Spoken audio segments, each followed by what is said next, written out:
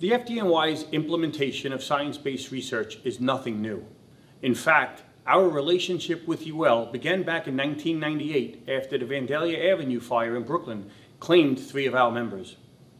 Since then, our ability to combine research with our tremendous field experience has enabled the FDNY to give our members the best possible procedures and therefore position ourselves for the best possible outcomes, both for the people we are sworn to protect and our members. As the modern built environment and what is burning continue to evolve, so will the FDNY. This video shares a real-life example of the research in action in the FDNY. Utilizing UL tactical considerations derived from multiple research studies combined with our vast field experience in the FDNY, we demonstrate that in an ever-changing fire environment, our department continues to operate professionally and proficiently to save lives and protect property. We hope that by sharing this video, we can encourage others to make the commitment to evaluate and evolve as necessary to pursue excellence on the fire ground.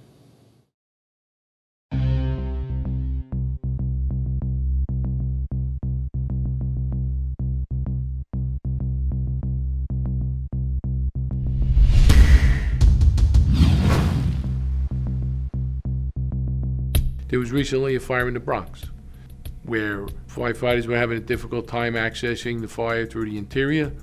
The incident commander made a decision. He had a hose line on the exterior of the building.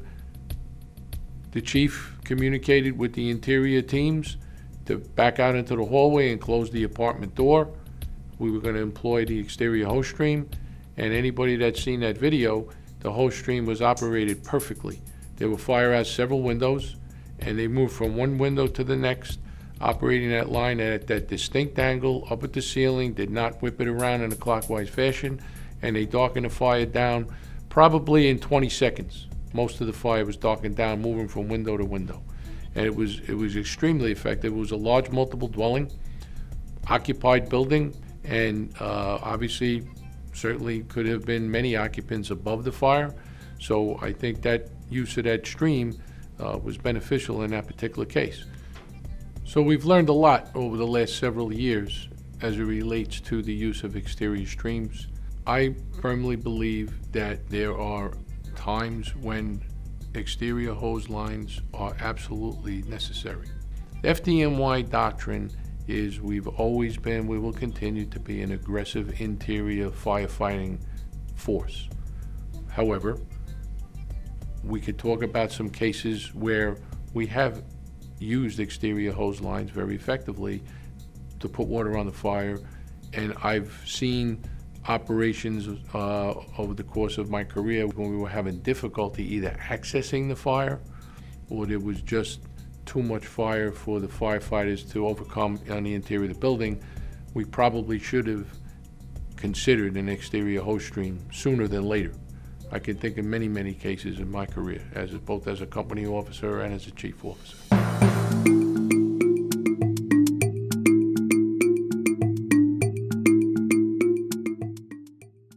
The key concern is making sure that the incident commander is advised. The incident commander communicates that an exterior hose stream will be used in a particular situation, communicates with the troops that are working inside the building. And once that communication and coordination takes place and the tactic is employed, it's effective. We've learned that it's effective. However, it has to be done properly. The concern that has always been discussed is movement of air, movement of products of combustion, pushing fire, as they say. So we've learned that if the hose line is operated in a particular way, that doesn't really happen. So if the hose line is operated with the line at a distinct angle from the exterior, and the line is directed at the ceiling for a short period of time, and fire is darkened down, it's shut down. And if we don't whip the line around as we've been taught, most of us over the course of our careers, by moving the line, whipping the line around in a clockwise direction, that creates air movement. So what we learned through the research in the last several years was that operating a line from the exterior and not whipping it around in a clockwise direction. A straight stream aimed up at the ceiling, it's effective. I could talk from my experience through the course of my career, particularly as a company officer.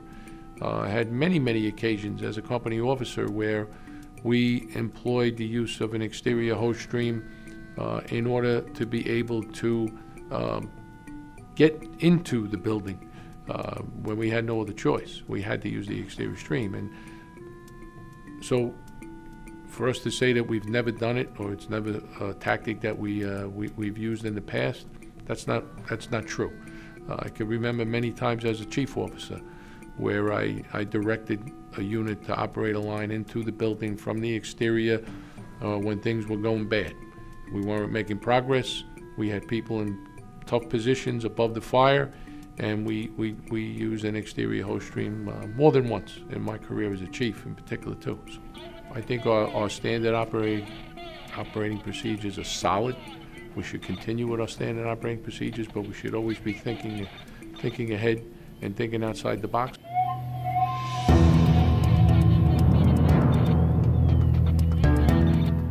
So Plan B, that's one of the things that we encourage chief officers to always be thinking ahead. I'm a huge proponent, particularly at smaller buildings, to have an extra hose line in front of the building at all times, ready to operate. So there would be occasions sometimes when that extra hose line, whether it's deployed to another location in the building, or if in fact we have to use it from the exterior. But if we don't have it there, we don't have that option as fast as we would want it. We had a case recently, we had a mayday for a lost and disoriented firefighter, and the use of an exterior hose stream proved to be absolutely beneficial to that operation.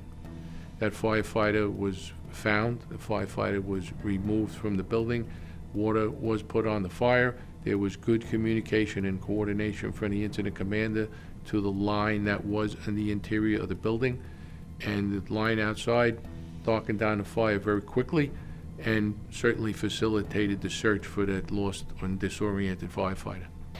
When we have trap members, I think all bets are off. We do what we need to do. We have to get water on the fire, and I'm fine with an exterior hose line for a trap member immediately. But it still has to be communicated once it is employed.